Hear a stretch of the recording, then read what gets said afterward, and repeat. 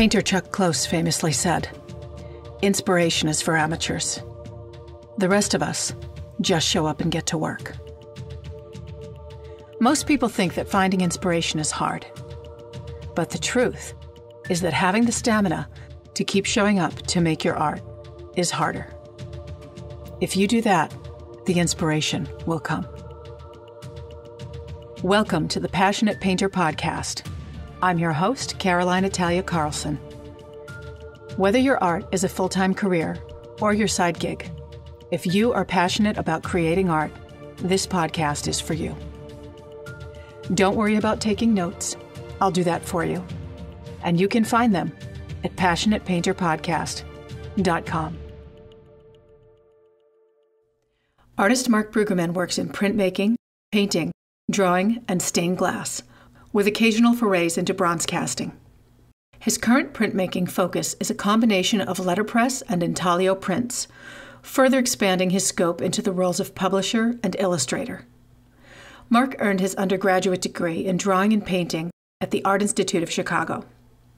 He earned his graduate degree at Southern Illinois University at Edwardsville in drawing and fiber sculpture. During his career, Mark spent a total of 27 years teaching in the Department of Art and Design at the University of Wisconsin, Stevens Point. He has operated Atelier Vermeil Studio 2 since 1985. Mark, welcome to the podcast. Thank you. I'm looking forward to this. It's a pleasure to speak with you more in depth about your work. I love the degree to which you've integrated meaning into your art.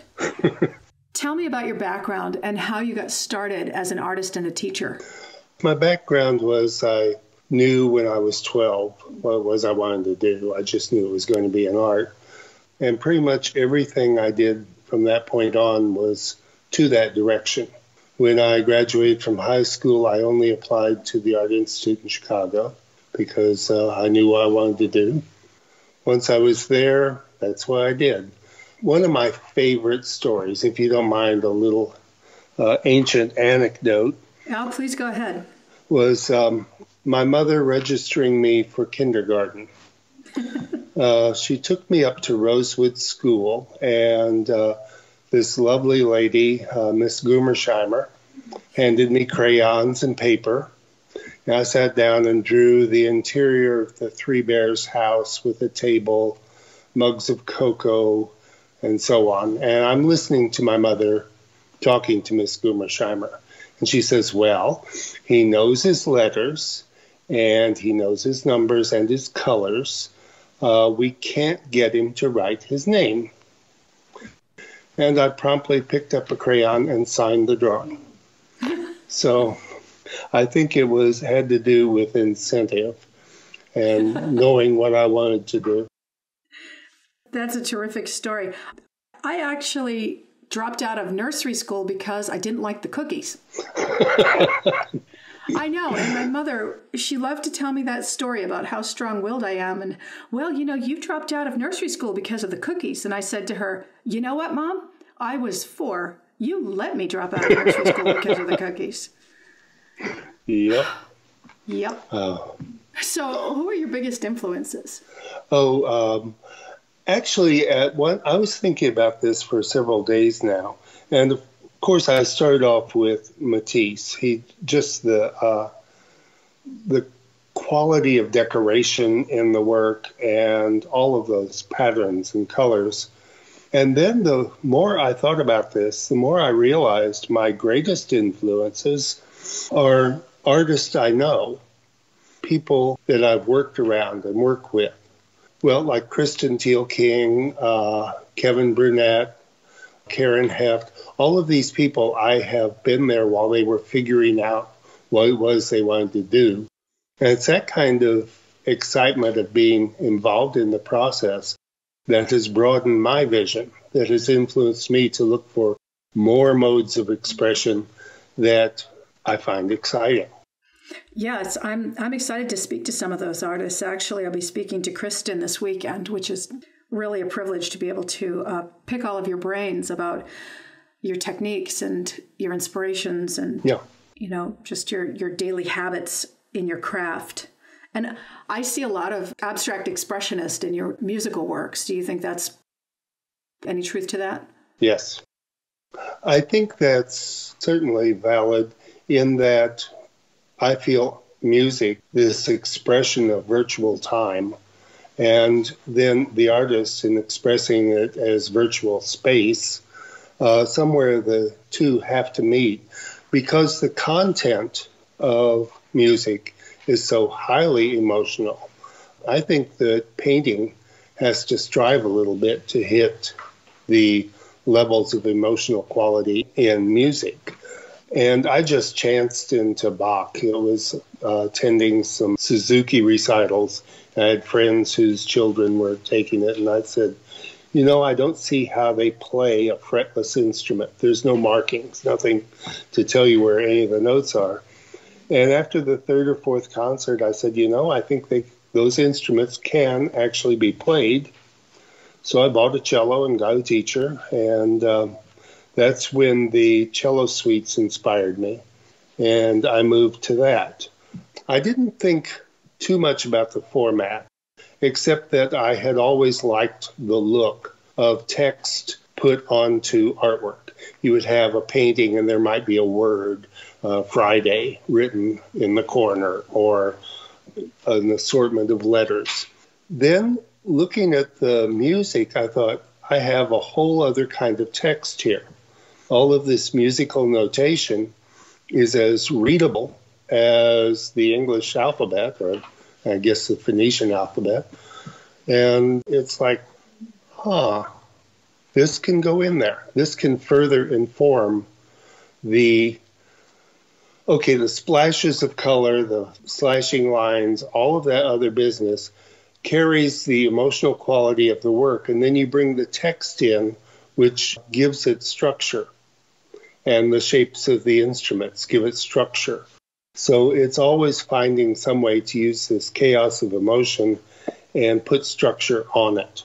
Yes, I agree with you. And there's a lot of energy to your lines when your strokes and your lines carry that intensity of energy that definitely succeeds in that goal of translation. I think part of that is due to the fact that when I'm doing the drawing, the music is very active at the time. I mean, I'm listening to it either on repeated loop or I have a musician who's sitting in the studio playing for me. So that there were some works that I actually included the musician. But for the most part, it was hearing the music over and over. And it's one thing I discovered when I did a body of work called The Dancer, Not the Dance, which was based on dance imagery. And as preparation, I took years of ballet and modern and jazz at the university from colleagues I worked with, as I wanted to find out more about it before I started doing the work. Then the drawing was done with ballet dancers who would just keep rehearsing, and they keep repeating the same thing over and over. And I'd capture a little bit of it each time. The liveliness you see in the drawing markings comes from doing the drawing in a very active setting, whether it's the music going on or the dancers going across the room, or I even did a series on plays and seeing the actors in stage and in rehearsal. I like to draw most often from a subject matter in front of me, someone right there. I used to say something living, and I guess the music is. At least it moves through time and space, so it's probably the same effect as having a human body there moving. Yeah, I would agree with that. It creates a kind of three-dimensionality virtually when you're putting something down in two dimensions, but you're listening to something that's auditory and you're deriving your inspiration and translation from that. To me, that's creating another dimension. Mm-hmm. Yeah. I agree with you about the cello music. I'm a huge sucker for cello. I spent 4 years studying cello. And for me, I think that music would be Dvorak. And I always revel when I can hear the cello carrying some melody, especially because it's not often that the cello gets to take the stage with the melody. And that's why I'm such a big fan of Ramin Djawadi's scores from the Game of Thrones series, because it's all written for cello. Yeah. There was Dvorak from the New World. I had actually assigned that to a drawing class. Give me a visualization of the Dvorak here. I gave them all recordings of it and copies of sheet music and said, okay, figure it out. But that was the thing. I was trying to get them to realize that drawing could be a living exercise as well. Yeah. You know, I doubt you're probably going to want to go there yourself, but I'm going to go there for you. You know, your work with the dancers and the music and bringing everything to life, it really is, it speaks to a strong influence, really, of Degas. Oh, yeah. I can see that. I can see it. Your work is incredible. Actually, I'll tell you who I feel most simpatico with is Lautrec. Yeah, I can see that. Oh, there is such grace and beauty in that stuff. Yes. The graphical beauty of his posters and the combination of the written language and the visual language of art. Absolutely. I think that's one of the things I loved in Chicago was going to school. Every day I got to walk through the Birch Bartlett collection of the Impressionists and see the Lautrecs there. Yeah. And it was like, wow.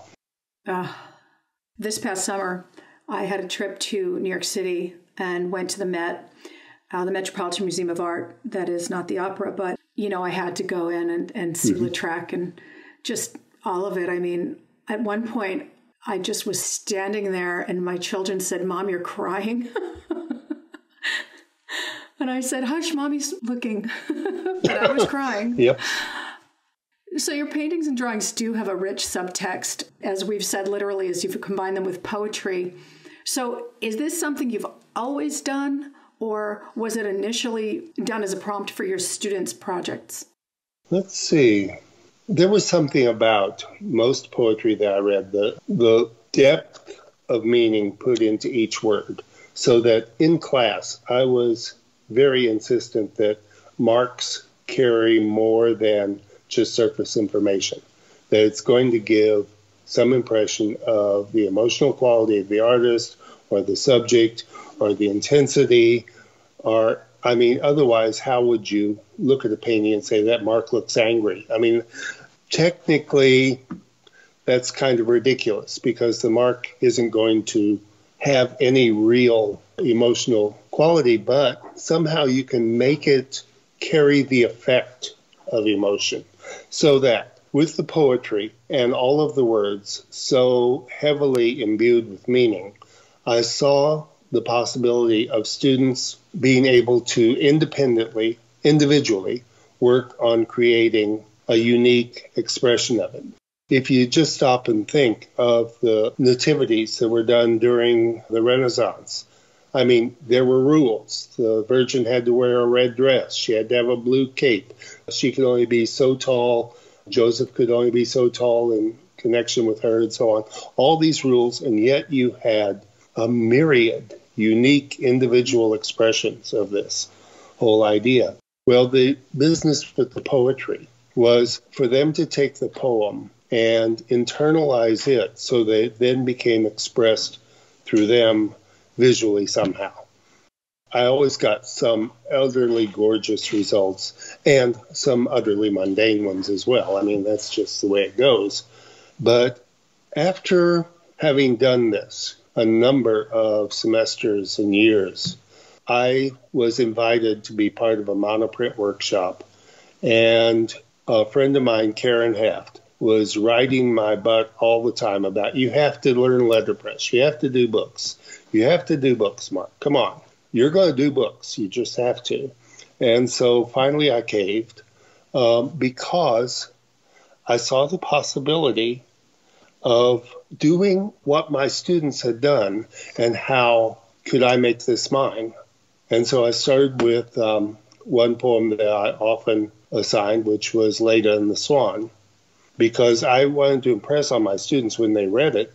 I said, you've seen all of these paintings of Leda and the Swan. They are all seductions. Read Yeats, It's not a seduction, it's a rape. Now, can you deal with this in your work? And that was the point, was that to make these broadside illustrations of poetry honest, make them refer back to the source that the author of the poem was talking about. Yes, well, I think that you've succeeded doing that in your own work. I've seen those poems you're referring to that you produced are very powerful. So how did you establish yourself with galleries? Well, I am not currently established with galleries. I had up to 10 galleries or 12 at one time. What did I do? I loaded my work in the car. At the time, we were dealing with slides, 35 millimeter slides. And so tuck them all into slide sheets. I had already tried mailing off slide sheets to galleries. And usually after about 3 or 4 months, they would mail the slides back. And that would be the extent of our relationship. So I started loading the work into the car and taking the slides, walking into a gallery, showing them the sheet of slides, and they'd say, fine, can you leave these? I say, yes, but I have some work in the car if you'd like to see it. Well, almost nobody said no. They always like, oh, sure, bring it in. I would say 80% of the time I got the gallery when I brought the work in. It was the presence of the work just meant so much more than the slides. One of my first galleries in Wisconsin was called Moyer Gallery in Green Bay. It was in fact, it was the opening show. I had taken my work over and shown it to Gisela Moyer, she was an artist who was running the gallery. And she said, well, we are going to have our initial show, our grand opening. And what she agreed to do, she said, I'll just take my work out of the show and put yours in. Wow. And that was my first regular gallery show, a regular commercial gallery.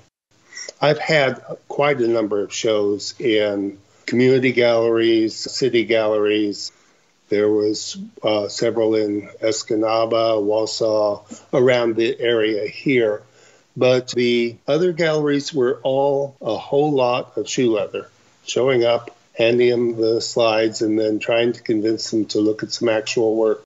I think that's a powerful advice, too. I think that's very good advice, telling our listeners to bring the work with you and see if you can't present something, because it conveys so much more of the energy of the art when you hand it to them. Well, the gallery directors rightfully will acknowledge that looking at digital image is not the same effect as seeing the actual work. Right. But since they know that difference, you would think they could compensate for it. However, you never know how the actual work is going to impact another individual. It's all so much involved in individual vision that you just can't predict this stuff. And so you got to take the chance. Here, look at this. Yeah, and that takes bravery, too, to pull out the actual piece, because there's distance in presenting your slides, emotionally anyway, for you to some degree. But when you hand them this piece of work, this is your baby, I think it's a lot more vulnerable.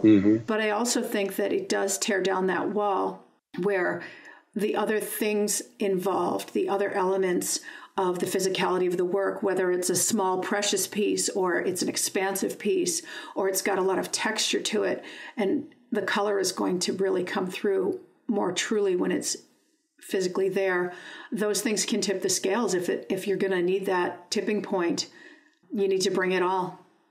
Yeah, I try to insist that students recognize scale is actually an important consideration. Yeah. And that it's going to affect the entire impact of the piece. That's very true. And I do think that slides are the great equalizer for worse, because it puts everybody into this little light box, and suddenly you start to get the road hypnosis. I have a background in creative direction, and so I've spent hours and hours at the Lightbox just looking at dozens and dozens of slides one after the other, and I would have to, you feel like you have to cleanse your palate when you're tasting food. They're all incredible, and it's difficult to choose, but at some point you know that you're probably missing some of the essence of these pieces that would really help you make these decisions if they were in front of you. Yeah, I have often seen slides of work that totally left me cold. And then I saw the work and I was like, oh my God. Yeah. You know, it's just, and I've also seen ones that go, well, this looks nothing like the slide, which so it does cut both ways. Yeah, that is very interesting. And it makes you wonder how much of the ethereal of the artist is imbued in their work when a piece leaves you feeling one way or another when you see it in person. Mm-hmm. Your story brings to mind a story I have from college. I was late to a presentation of our assignments, and they were supposed to be a self-portrait in black, white, and 2 complementary colors. That was it. It was a self-portrait. Mm-hmm. And I was working at home, and I happened to live about 110 miles from the university. I was going out to Stony Brook in New York, and I lived in Nassau County on Long Island. And it was pouring rain. And the work was done, and I was waiting for it to dry enough to bring it in. You know, I kept it home for a week, whatever it was. But I remember it was a life-size self-portrait on 1/4-inch Luan. So it was just this thin wood panel. But I put a stand on the bottom so that it actually was freestanding. And I strapped this thing to the roof of my car, and it's pouring rain. Oh. I've got it wrapped in a tarp with bungee cords, driving an hour and a half to the university.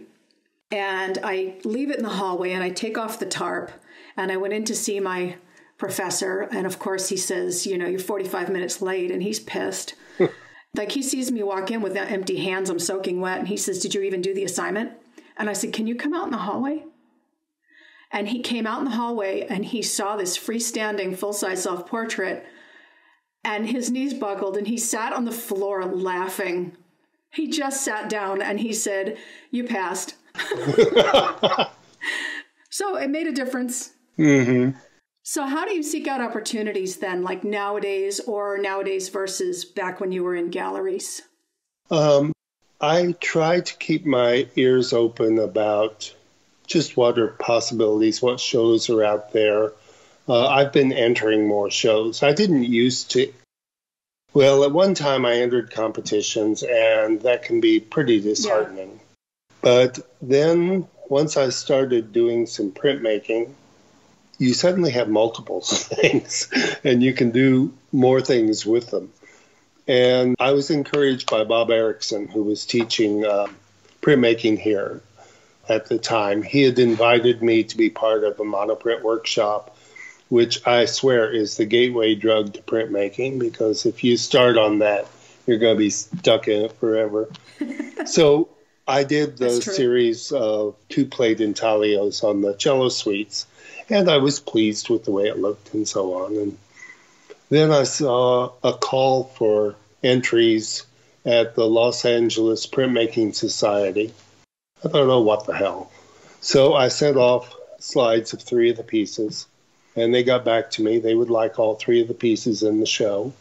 And I told Bob, and I said, you know what? He said, yeah, you're a printmaker now, Mark. This is the way it goes. Get used to it. And that work, different work that I've done in printmaking now have just been entering shows, been part of traveling shows. They're getting a very good reception from juried shows. The current one I sent off to Inspirations Plus. It was at the Southampton Arts Center in Sag Harbor, and they had like 800 entries, international show, and I'm one of 70 that are in the show.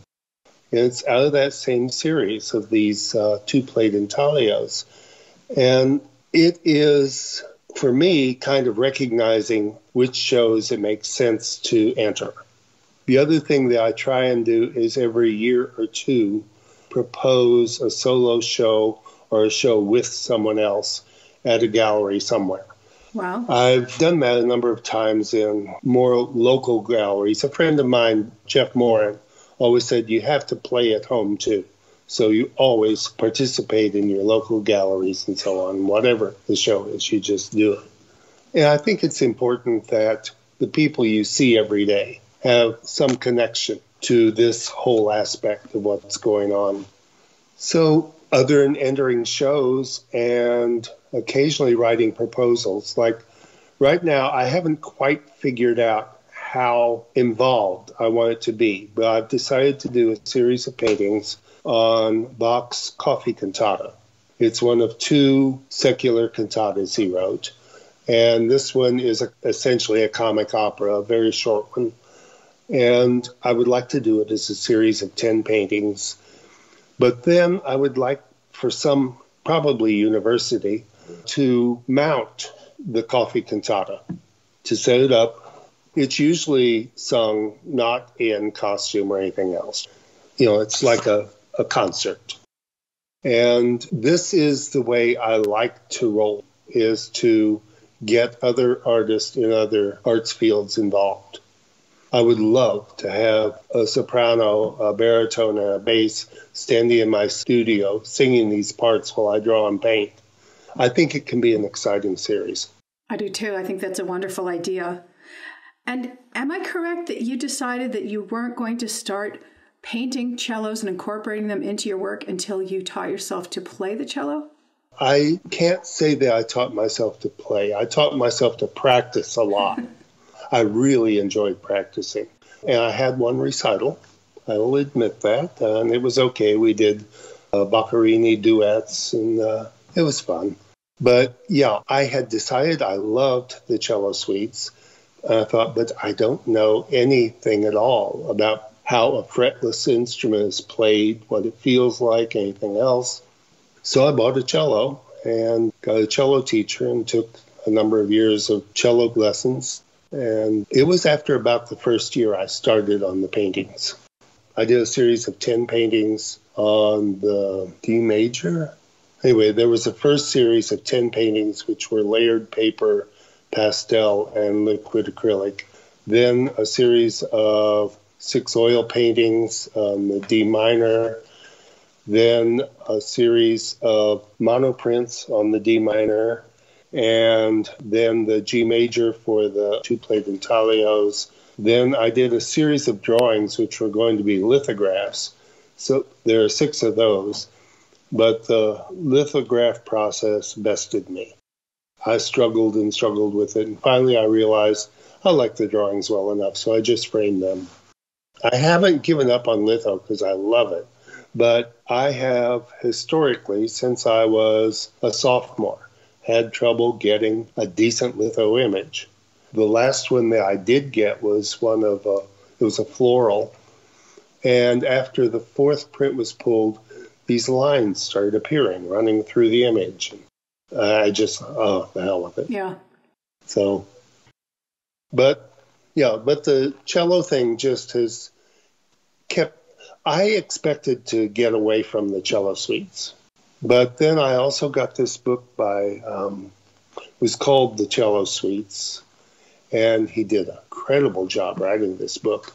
It's written in 6 chapters, one for each suite, and each chapter is divided into 6 parts. One about Casal's father finding the cello suites, one about him studying Casal's work with it, one about he decided he bought a cello as well and found a teacher and started taking lessons just to write this book as background. And he learned to play, though. I'm a little bit jealous about that. Then there were 6 different series in the books in each chapter, and they would be different aspects of, one was the history of Bach and the cello suites and so on. It was a beautifully structured book, and it went into the kind of depth I wanted to see in the paintings, that kind of thoughtful arrangement of information. Yes, and you carried that right through yourself, the same way that you wanted to have the ballet dancers practicing while you were working on their images. Mm-hmm. You turned around and learned to play the instrument that you wanted to represent in your paintings and your prints, which really brings the whole thing to a 360-degree experience for you as well. And I think it probably conveys a lot of the emotion and intention in your work. Yes. I think one of the reasons that I'm in the field I am is because I like that kind of full immersion. Yeah. I saw it was possible to always just throw yourself wholly into something. Yeah. Well, with any luck, I'll be getting my own cello in the next year or so. I'm working on it myself. I'm determined to get back to playing. I miss it. Mm-hmm. Now, where did you learn the business end of the art world? Let's see. I guess for the most part, I'm self-taught in that. It was like, okay. Originally pricing work, it was like, oh, I don't know. And we would just go with whatever seemed like the most I could get without them feeling cheated or me feeling cheated. And we worked on that for a while. Then, it was at Moyer Gallery, where after the initial opening show, she offered me a solo show. And so when we put up the work, she called me up and said, "Could you come over? I really want to talk to you about some stuff." And we went in and she said, I had a client in, was really interested in this piece, but he wanted to know why it was $300 more than this one, which is the same size. And I said, "You're absolutely right, Gilsla. We'll just start measuring everything." And so I decided to price them like wallpaper, square foot. Okay. And it was arbitrary, but I thought, okay, it's simplified my life.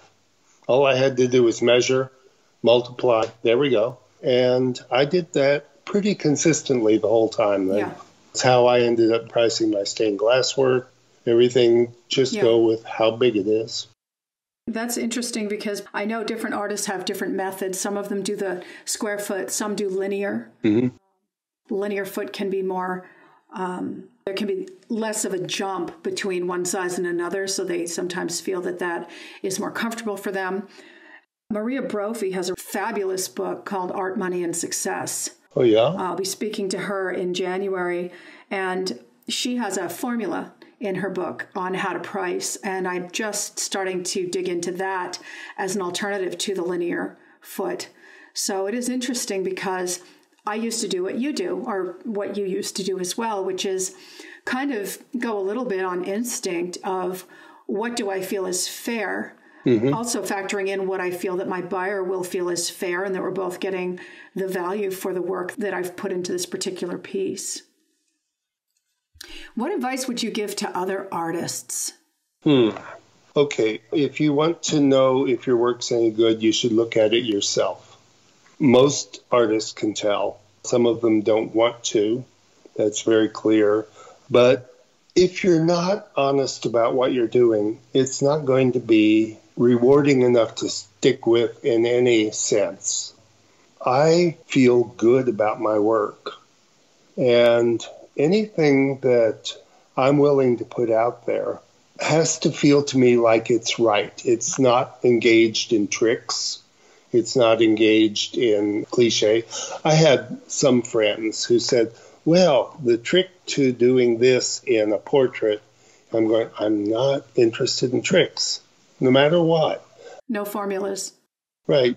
And I may end up producing some work that looks similar, but, well, I'm looking now, I've got two paintings in this room.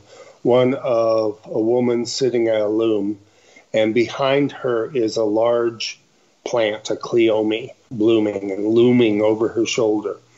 The painting below it is a male nude with a cleome leaning over his reclining body. And it was just looking at the same image over and over, which is not formula. I know that I had one model came out, and every single time I had him come, one pose would have to be the same one from the time before. And so I settled on one pose, and we used that every single session, so that I ended up with 40 or 50 of this one pose, just having to go back to it. And I can say that of the 40 drawings, at least 35 of them were fresh. There were only 5 that just kind of, why did I bother? But you have to feel like your work needs for you to do it. Yeah. Oh, my biggest advice for artists is if you want to know what to do next, look at your work. It'll tell you. And it will tell you in no uncertain terms. Wow. So many artists feel they can't do that. They feel they don't trust their own eyes enough to believe that. I, and I don't know how a person can go in the field if they don't trust themselves to see, to be able to look at something and now visualize it in this other form in 2 dimensions or a sculptural thing or whatever. But it is my vision that drives me. I mean, I keep seeing, I want to see this thing. I want to see it. That's a real important factor. Yeah, I agree with you on that. And I think in the absence, if someone's not quite there yet, where they feel that they trust that they will know what to do next, 2 other things would probably be advised, which one of them, of course, would be to get a mentor, someone like yourself, having an instructor of some sort that you trust. Yes. And perhaps if you feel you don't necessarily need a mentor, to commune with other artists and maybe paint together in studios or gather even for shows where you're communicating back and forth about the work you're preparing, that there's value in that, in the bolstering of your abilities to trust your judgment. Oh, I do have to credit the community of artists I've worked with, with keeping me going. We look at each other's work and we go, okay, now, but what are you going to do with this? Oh, okay. We explore the ideas together. We explore techniques, other approaches. What happens if you turn around and decide to do this in 3 dimensions now? I mean, it's mentors, especially if you're really trying to find your way. But other than that, I don't see how people do it without a community. I agree. I think it's vital. Now, do you have a set routine that keeps you consistently producing your art, or do you find that not to be at all a problem? Actually, it is lately becoming a problem. I'm having trouble finding enough time to work. I have a lot of other obligations that have come up recently that I have to answer to. But for me, the thing was to go to the studio every day, even if I don't do anything. If I go there and keep moving stuff around, okay, at least I'm looking at all the stuff that's there. Once I actually get to work on something, it's very hard to tear me away. And I am really kind of fast at doing it. I've learned how to be very efficient in how to put something together and make it, design it, and so on. Yeah. I needed that because I've always had a whole lot of exterior commitments. Now, one thing, when I was more or less starting, let's see, we had our children. I'm married. I have 2 children. And my son, the younger one, was born when I was a sophomore. So they've always been here. And people said, well, how do you manage to do this work with all of these people that really occupy you? And it didn't take me any time at all to realize that this was not an additional obligation. It was a support system. Yes. I had all of this support, people who believed in me, who looked at me to do something. So I think it really will depend on the person looking at the situation they have and how can you make it a constructive situation for your work. Yeah, I think you're right about that. I've discovered, my husband and I have moved several times in the course of each of our careers.